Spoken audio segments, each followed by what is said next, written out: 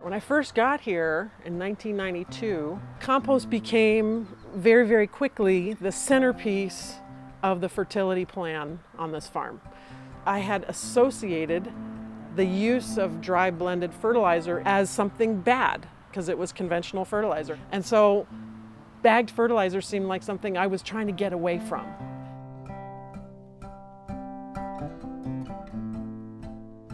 A fairly religious winter cover crop combined with liming comprised my fertility plan for a long time. And results were good. And then somewhere around 5 or 7 years ago, I felt that we were on a trajectory of improvement that had sort of stalled out. I started to learn more about what some of the possibilities were about obtaining different forms of nutrients for my farm. And I got invited to a special, tiny, intensive training session about soil fertility and fertilizers, and opened my eyes to a new possibility, how there could be nutrients not being accounted for through this system, like boron, for example. How was I addressing my boron through this program of not importing any bagged fertilizer? And so all of a sudden it made sense to me.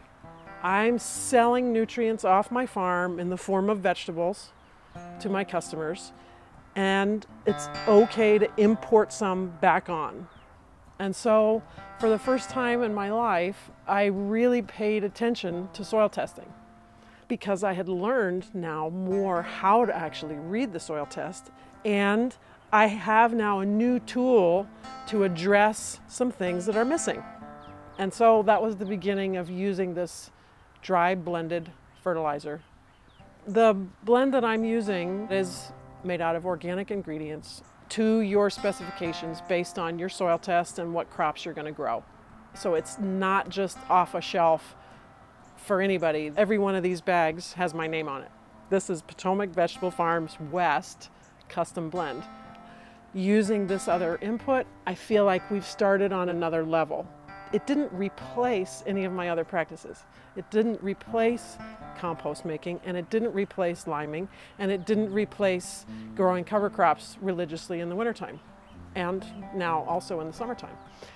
It's just another thing that I do. And I'm happy with the way my crops are growing.